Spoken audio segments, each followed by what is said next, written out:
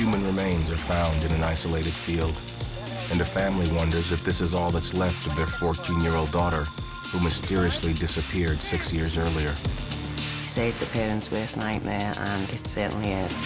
Now it's up to forensic anthropologist Dr. Jerry Melby to find out exactly how this young person met such an untimely end. There's something so sad about someone whose life is cut so short. Then, a homicide case so gruesome, it shocks even hardened detectives. You've got somebody that's mutilating somebody. What kind of monster are you dealing with? With only a torso, can Dr. Beth Murray find clues to help solve this heinous crime? My work will either make or break the case.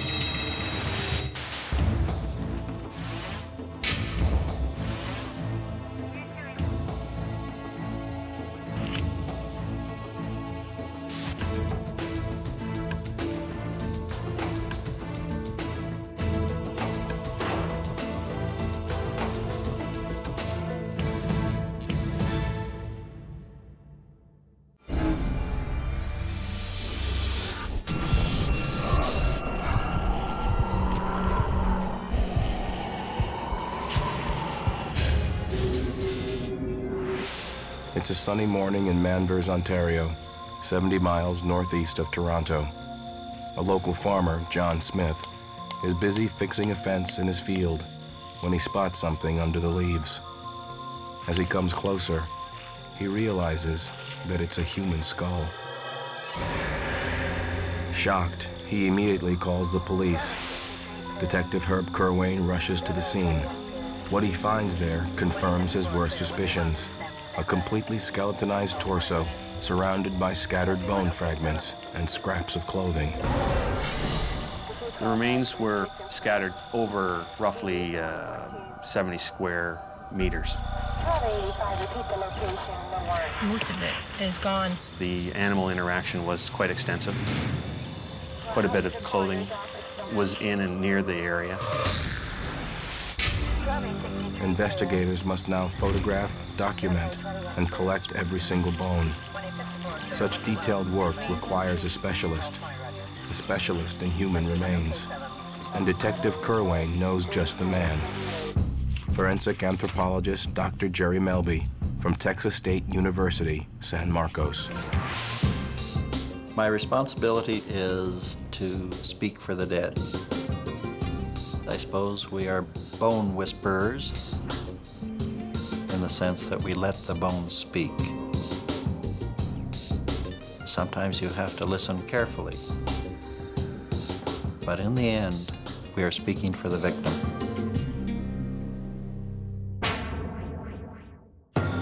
Dr. Melby is determined to collect every last piece of evidence.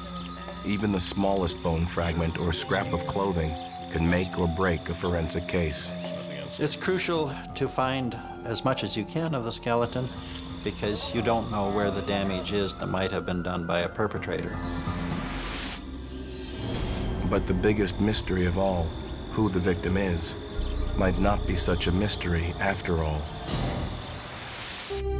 6 years ago, on April 16, 1990, a 14-year-old girl named Julie Stanton vanished without a trace in the same area.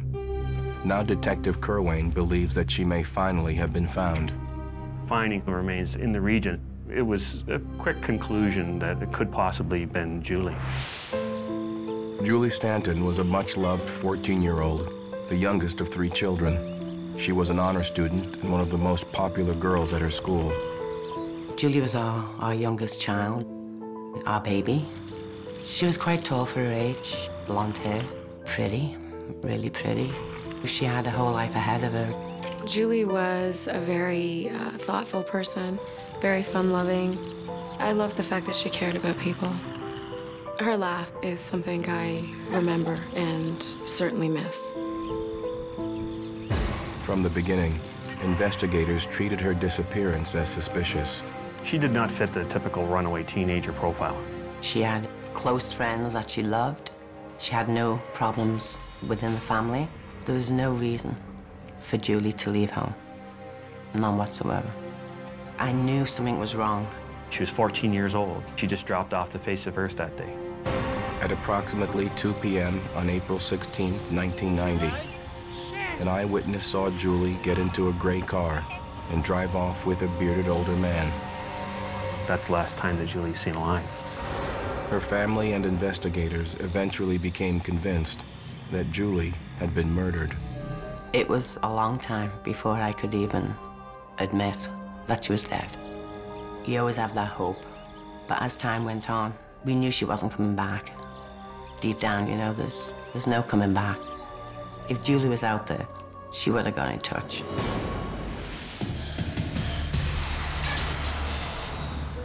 Dr. Melby is already familiar with the name Julie Stanton. Her tragic story is known to everyone in this small community. And although he never met her, this missing 14-year-old did affect him deeply. There's something so sad about someone whose life is cut so short. For the past 6 years, Dr. Melby has helped organize searches for Julie's body. I never gave up searching for Julie. I've had 2 daughters myself and 3 sons, and I don't think there's anything worse than losing a child. Now that a collection of unidentified human remains has been discovered, Julie's family is convinced that their daughter has finally been found. I knew. I just got that feeling that this is Julie. In a lucky break, one of the most important bones used in identification is retrieved from the crime scene, the skull. And the skull is intact, including all of its teeth. Since we had dental records, the best avenue was to try to match them up. The coroner quickly compares the skull's teeth to Julie Stanton's dental records. He looks for any distinguishing features that would help link this body to Julie, such as fillings and cavities. It's a perfect match. I couldn't believe that this had actually happened. We had finally located Julie. It was a shock.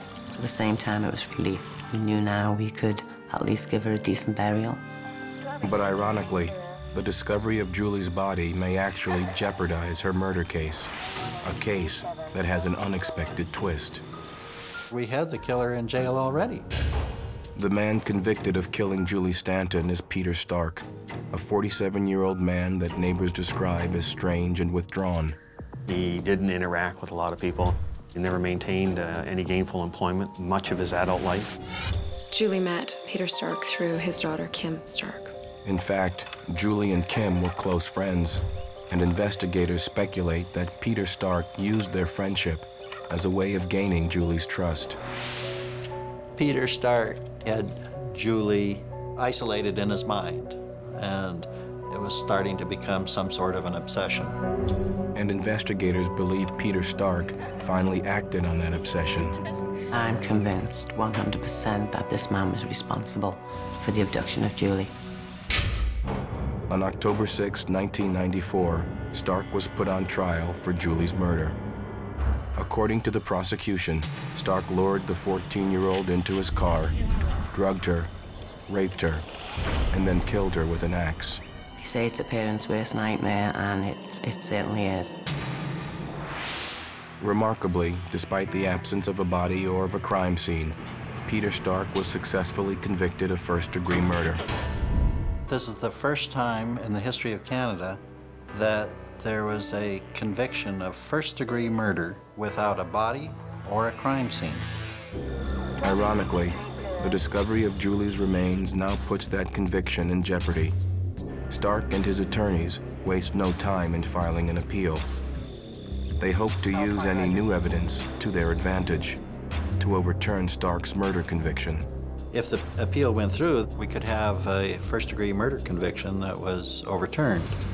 If the evidence found at the crime scene isn't consistent with the theory the prosecutor presented at trial, a dangerous killer could be set free.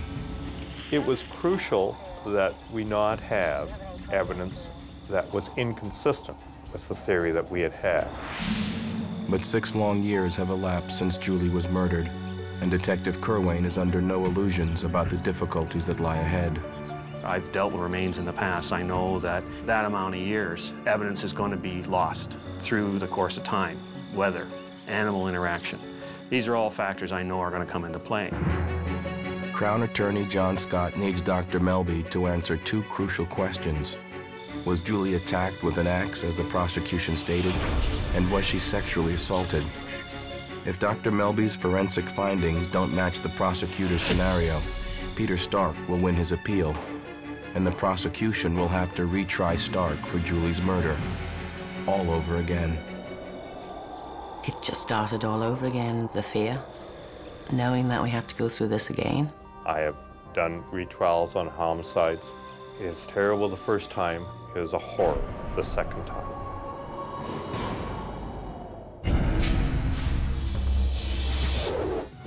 Coming up, Dr. Melby begins a race against time to prove the prosecution right. But the forensic evidence he uncovers may not be enough to keep a convicted killer behind bars. What are we going to find there? Is it going to assist us in maintaining the conviction? And later, the quiet of a sunny afternoon is shattered by a grisly discovery. You could see that somebody has severed these limbs off. All the extremities have been removed. When Skeleton Stories returns.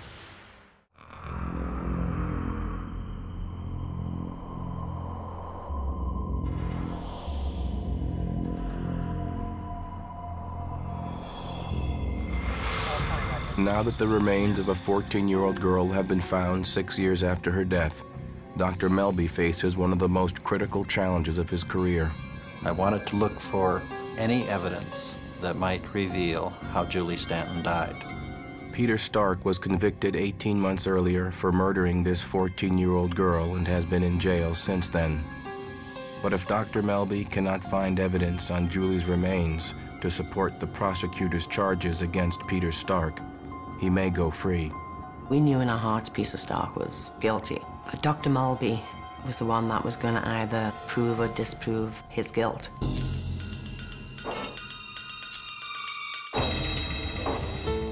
As he begins the examination, Dr. Melby must prepare himself emotionally. Looking at Julie's bones, I'm painfully aware that she is but a child of 14. I felt very sad.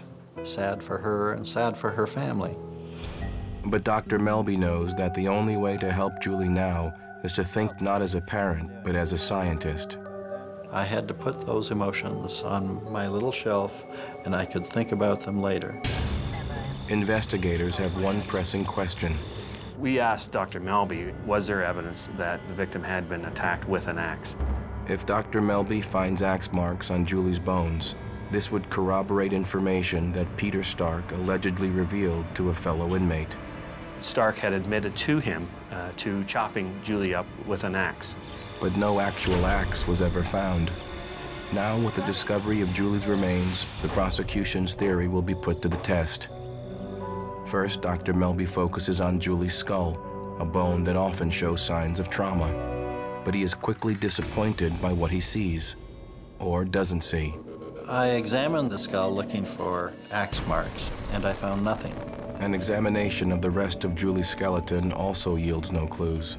The evidence for an axe simply is not here. But there is more to this than meets the eye. The absence of axe marks does not mean that they weren't there.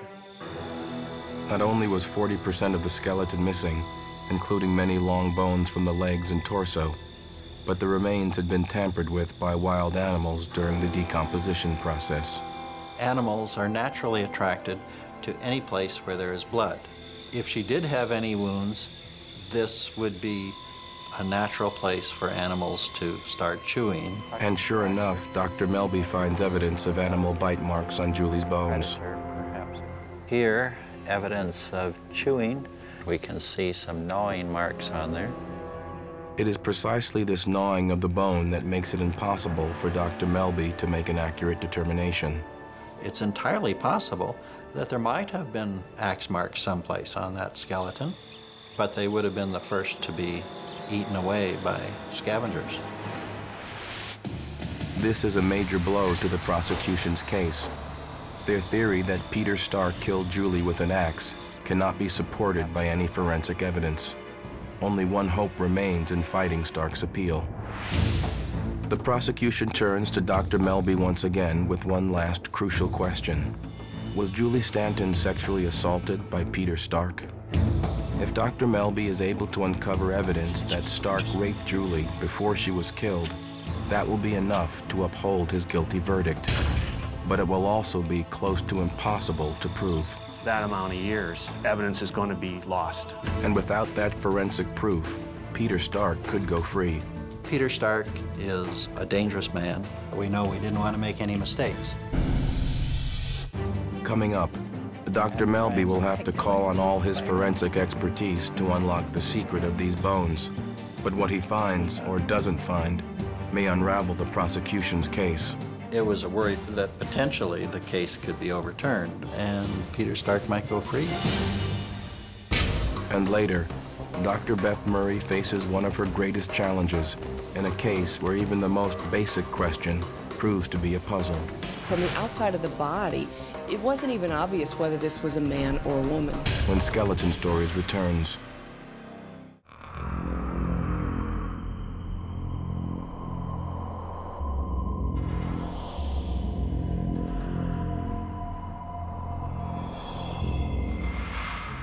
The prosecution is counting on Dr. Melby to find proof that Julie Stanton was sexually assaulted before she was murdered. Could we establish whether or not there was evidence of a sexual assault? Typically, investigators search for evidence of DNA, skin under the nails, hair, even semen. But because Julie's remains have been decomposing for so long, there is little chance this type of evidence still exists.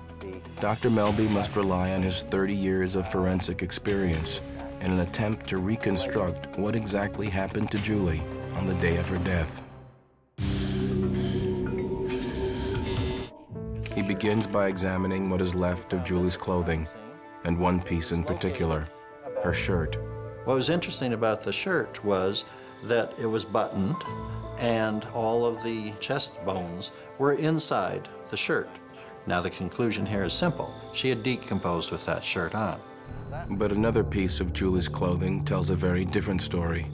A pair of underwear was also found at the crime scene. But unlike the shirt, the underwear does not contain any bones.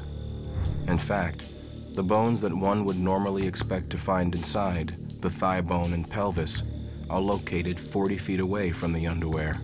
This raises a disturbing question. How did the underwear get to that position 40 feet away? Was it dragged there and ripped by animals? Dr. Melby examines the underwear for evidence of animal tampering. The underwear was in very good condition, considering it had been out there 6 years. Dr. Melby finds no sign of animal activity. The underwear was intact. Next, he takes another look at the photos of the crime scene to study the exact position of Julie's hip bones when she was discovered. As he studies the photos, he makes another startling discovery. What we have here is an articulated hip. This reveals that Julie's thigh bone and hip are still connected, just as they would have been when Julie was alive. This is the original position of the body, with these two bones in articulation. This seemingly small finding is actually a major breakthrough in the case. There's only one conclusion. She had decomposed without the underwear on. Someone had taken them off. The fact that Julie's shirt was left on and only her underwear and pants were taken off leaves Dr. Melby with little doubt about the killer's intentions. It's very clear to me that this has been a sexual attack. This is the supporting evidence authorities have been waiting for. Dr. Melby was able to give us a key important part, the fact that a sexual assault had occurred 6 years after Julie was placed there. Thanks to Dr. Melby, the prosecution now feels they have a key piece of physical evidence to fight Peter Stark's appeal in court. Stark's appeal is heard more than 5 years after he was found guilty of murdering Julie Stanton. The appeal is heard by 3 expert judges. Relying on Dr. Melby's findings, the authorities are now able to represent their version of what happened to Julie Stanton on the afternoon of April 16, 1990.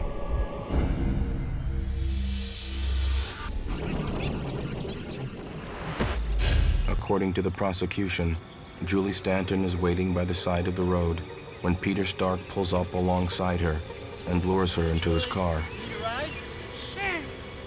He was acting out his fantasy right there. An eyewitness sees Julie get into the car and drive away.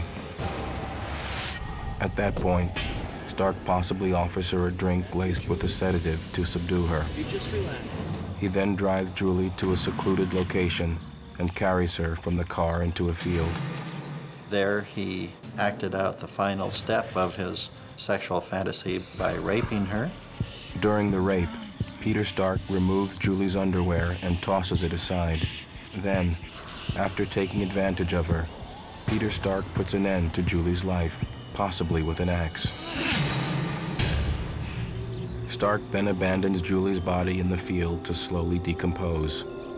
Over the next 6 years, scavengers scatter and chew on the remains, destroying all evidence of the axe marks likely left on her bones. But her hip area is left undisturbed. There she lies dead until her remains are discovered by a farmer. She had so much to provide to her community, such a senseless, completely unnecessary crime. After 3 weeks of deliberation, the judges issue their ruling. Peter Stark's appeal is denied. The 3 judges found that the evidence did not warrant an appeal be granted for a new trial. The original verdict of first-degree murder is upheld. Peter Stark is currently serving out the remainder of his life sentence in Kingston Penitentiary. I was just so happy with the result of the verdict, and I know that justice was served. Without Dr. Melby's findings, we probably would have been facing a new trial. And for Dr. Melby, there is the satisfaction of knowing that he helped solve a mystery that haunted his community for 6 years. I've tried to keep Julie alive in the sense of the future and what we can learn. I want some small good to come from this terrible thing. And next, Dr. Beth Murray refuses to let her emotions get the best of her on one of the toughest cases of her career. Emotions will cloud my scientific judgment, and I don't want to allow that in. That's next on Skeleton Stories.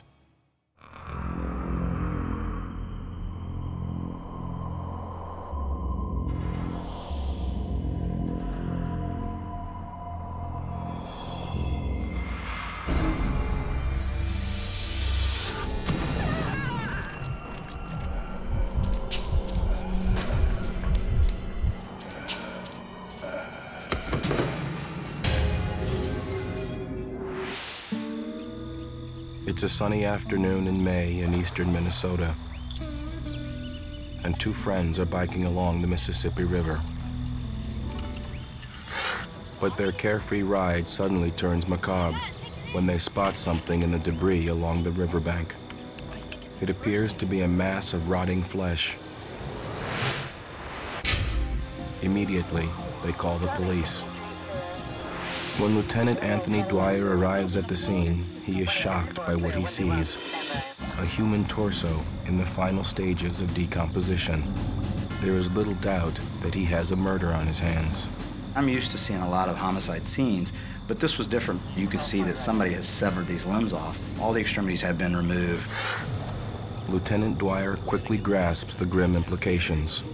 You've got somebody in your area that's mutilating somebody. What kind of monster are you dealing with that can perform those types of acts? With just this torso to go on, Lieutenant Dwyer must figure out who the victim is, who dismembered the body, and why.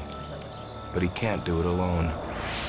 He needs the help of an expert who can read the clues hidden within human remains. Forensic anthropologist Dr. Beth Murray of the College of Mount St. Joseph in Cincinnati has helped solve some of the county's toughest cases. I want Beth Murray to tell me everything she possibly can about this body. As a forensic anthropologist, it's my job to speak for people who can no longer speak for themselves. There aren't a lot of people that can take bones and breathe life back into them. I can coax the clues out of the last evidence they have to give.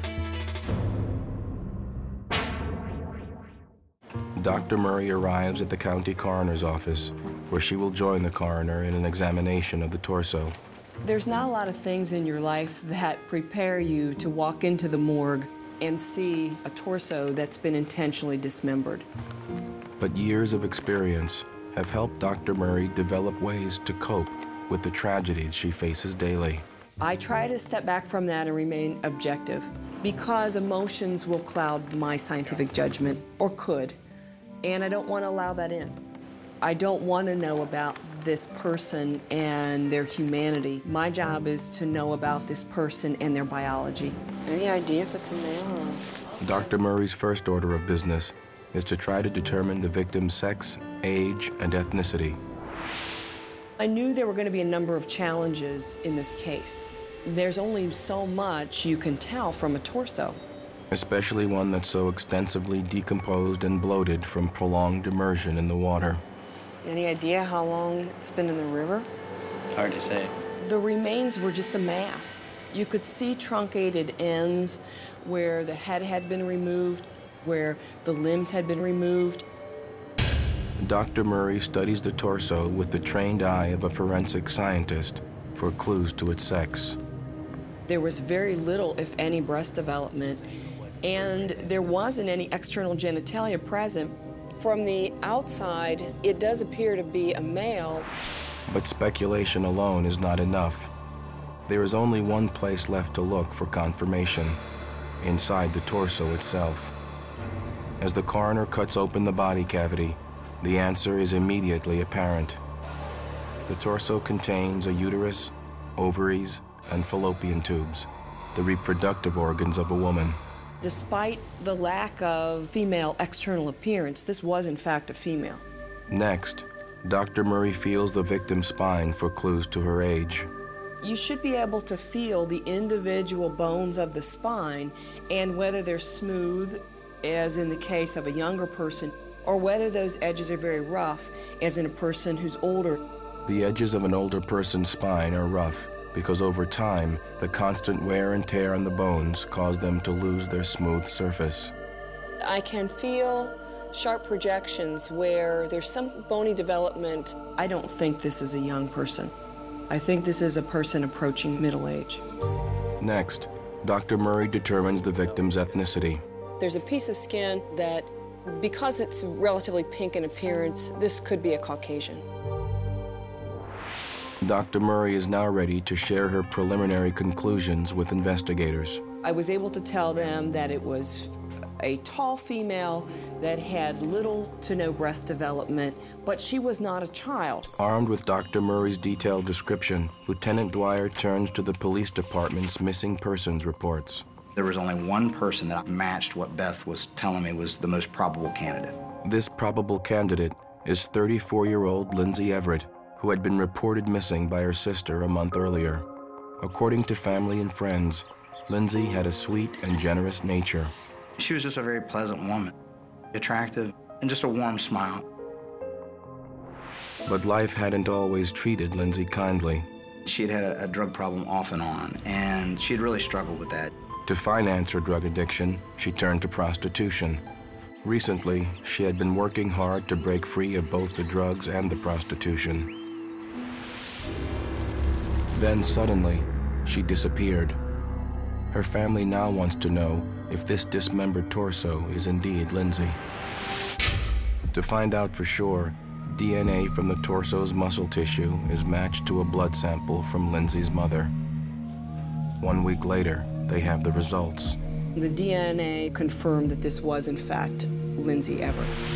Dr. Murray and the homicide investigators are flush with their first success, but the case is far from solved.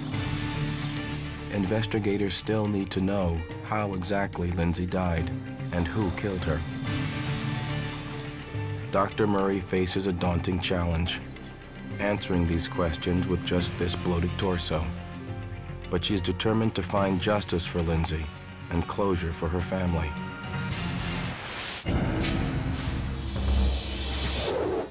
Coming up, investigators close in on a possible lead. When you rip up all your carpet for really no reason and you paint a basement that doesn't need painting, it leads one to believe that there's something up. But will they find enough to prove murder? When Skeleton Stories returns.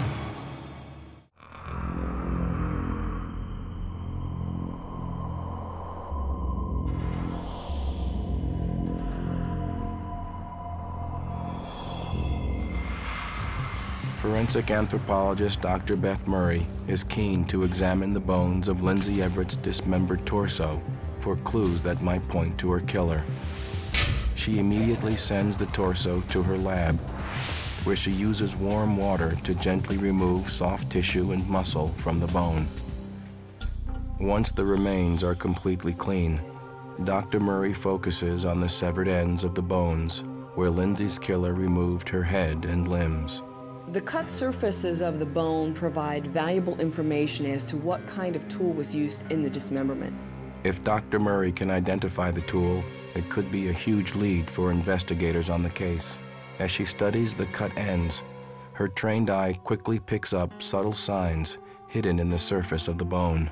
What I do notice is that there's a clean edge. The smooth surface of the cut bone provides Dr. Murray with an invaluable clue. It suggested that each cutting event for each limb was a single cutting event. That means that the tool used to dismember Lindsay was powerful enough to cut through bone in one single fluid action. Everything I see here suggests that Lindsay was dismembered with a power saw. As Dr. Murray continues her examination, Lieutenant Dwyer probes deeper into Lindsay's life. We knew that we needed to look at anybody she was associated with. One name in particular comes up repeatedly: Michael Walter. People came forward and they said, look, he knows this girl. They've been seen together. And Walter is already well known to authorities. He had several arrests. He was involved in some drug dealing. He also had a violence towards women. Just an all-around bad guy. Investigators believe that Michael Walter may have sold drugs to Lindsay, but they have no tangible evidence against him, so this lead goes cold. Then 2 weeks later, police receive a tip from an anonymous caller. It was very vague, but we had information that body parts were being stored at this one girl's house, and that her brother had actually killed somebody. As it turns out, the brother is none other than Michael Walter. And as far-fetched as that sound, we had to run that lead down.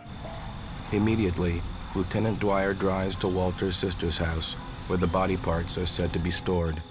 He is met at the door by Walter's sister and mother. Both women insist that the story is ludicrous, but Lieutenant Dwyer finds the sister's behavior suspicious. She was very nervous. There was a lot of things that really started to heighten our curiosity that there may be more to this than what we originally thought. But when they search the garage where the body parts are supposedly located, they find nothing. Despite this setback, police continue to uncover circumstantial evidence against Walter. Neighbors describe Walter's behavior over the past month as suspicious. He was tearing up his carpet. He bought a large amount of paint, so he was trying to do some painting. And finally, a witness swears that she saw a power saw in Walter's living room. And that was enough for us to get a search warrant to go inside Michael's house and search for forensic evidence. On July 5th, 1995, police scour Michael Walter's house. They found that the entire basement, walls and floor of the basement had been painted, freshly painted. Some of the paint was still wet. Investigators spray the entire room with luminol, a chemical that reacts to the iron contained in blood. When illuminated by a black light, blood traces will glow. They found that there was blood on the floor of the basement, and that's probably why the basement had been painted. Lieutenant Dwyer orders another DNA test to see if the blood in Walter's house matches Lindsay Everett's. He also turns Walter's house inside out, but fails to find a power saw or the missing body parts. Then, while Lieutenant Dwyer waits for the DNA results, he pulls Walter in for questioning. He was very, very calm, cool, and collected. He's asking questions about someone I don't know. He claimed no knowledge of anything to do with the murder. He denied knowing Lindsay Everett. Never met her, never saw her before. So we've got blood on his walls, and he's just saying, hey, probably off my knuckles. I know it's just not Lindsay's. And without any hard evidence to link Walter to the murder, Lieutenant Dwyer must let him go. My gut instinct is I'm talking to a guy that brutally murdered and cut up a woman, and I have to let him go. That's one of the worst feelings that you could ever have.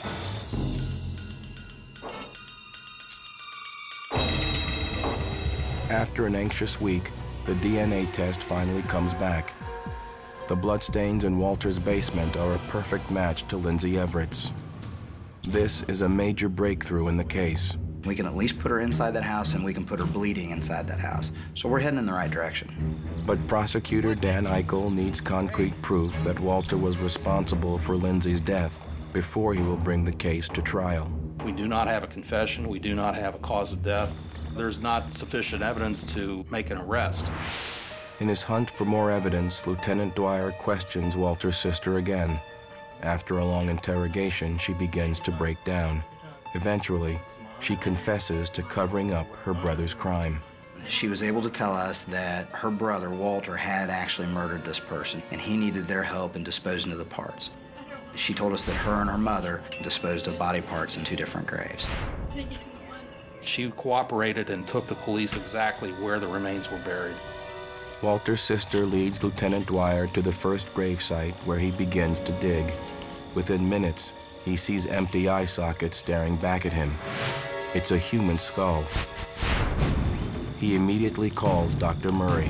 When she's on scene, she's in charge. She's the one running the show. What she says goes. Very carefully, I excavated around the skull and removed it along with as much soil as I could and placed it in a container. The reason for doing that is to preserve any evidence that's immediately in and around the skull. Using this process of meticulous excavation, Dr. Murray recovers all the missing body parts. Everything was matched up to Lindsay Everett by DNA analysis.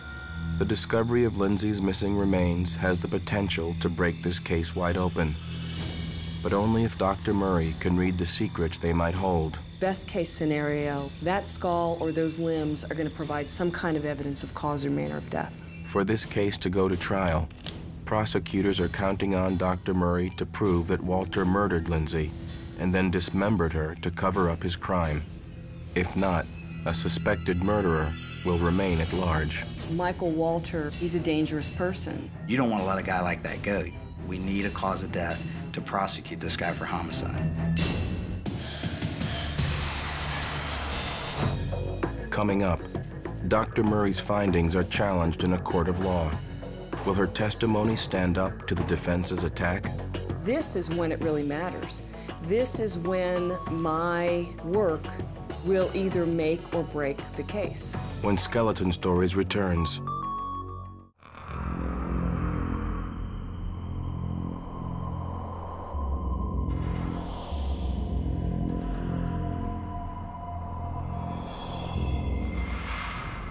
Forensic anthropologist Dr. Beth Murray is examining the remains of 34-year-old Lindsay Everett, recently excavated from their shallow grave.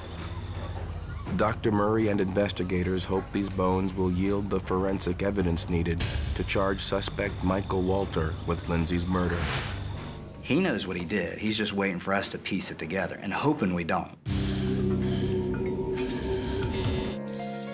Dr. Murray begins by carefully washing the residual soil off of Lindsay's skull.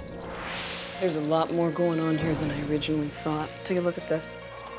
I can begin to see that there's a lot of damage to the facial region. I think the nasal region, at least one blow. It appeared as though a lot of the facial bones were broken. Very quickly, a clear pattern of injuries emerges. I can see at least 4 different blows. One to the left eye orbit, one to the left side of the skull, behind the ear, and another one to the upper part of the jaw. I can't imagine any kind of accident that could cause fractures like this. Lindsay was definitely bludgeoned. Then Dr. Murray makes one last chilling discovery. Looks like a couple pieces got actually pushed in there. The brute force of the blows causes shards of shattered bone to be pushed into the brain itself, causing bleeding, swelling, loss of cerebrospinal fluid, and damage to this area and extensive bleeding can actually cause a person to suffocate on their own blood. With this final forensic clue, Dr. Murray believes she has found the evidence that points to a cause of death: cranial cerebral trauma inflicted by a blunt object. Prosecutor Dan Eichel now has enough hard evidence to bring charges of murder against Michael Walter. The damage to the skull suggested that this was a murder and that the dismemberment was to cover up a murder. Investigators arrest Michael Walter and prepare for the trial. On November 6, 1996, he goes to court for the murder of Lindsay Everett. Dr. Murray is the prosecution's key witness. It's my job as an expert witness to educate the jury on what happened and how it happened to the best of my ability. She was able to just state the facts plainly in an unbiased fashion. 4 blows to the head caused this person's death. Now it's the defense team's turn to ask the questions, and they have a surprise for the expert witness. The defense was attempting to allege that the damage to the face was done either by Detective Dwyer and or myself during the process of the excavation. We had a contentious trial going on. But Dr. Murray has come prepared. I could prove by photographs of the skull in the ground, the skull at my lab, the skull with the flesh removed, that there was no way that the damage to that skull was caused by a shovel. The prosecution is now ready to reconstruct for the jury their version of the final moments of Lindsay's life.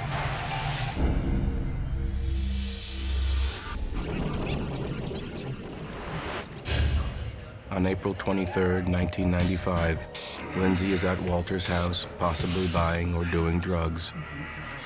Then something happens that pushes him over the edge. Could have been a violent argument or altercation between the two. One thing led to another. The defendant picked up a hammer and hit her in the head. She was struck at least 4 times. We're talking about some great force that actually fractured the skull. These kinds of blows to the skull can send shards of bone into the brain itself. These multiple violent blows to Lindsay's head cause her brain to bruise and swell. Soon, the brain ceases to function, resulting in the failure of all vital organs. Within a few minutes, Lindsay is dead. But now, Walter needs to dispose of the body. From there, he basically dismembered her. Using a power saw, Walter removes Lindsay's head, arms, and legs. He then tosses her mutilated torso into the river. But the desecration of Lindsay's body is not over. Then we know that the mother and sister took the body parts and buried them. To me, it doesn't matter who the person was, whether they were an upstanding citizen or a down-and-out drug-addicted person. There's no excuse for this. After just 5 hours, the jury returns with their verdict: guilty. He was found guilty on all counts. On November 15, 1996, Michael Walter is sentenced to 15 years to life in prison. Okay, great. Thank God, Beth was able to give us our cause of death. I'm convinced that's what got us our murder conviction. As Dr. Murray wraps up her case, she reflects on how reading the bones of the dead can have a tremendous impact on the lives of the living. To be able to use science in a way that has direct benefits to family members, to society in general, that's really a rewarding thing.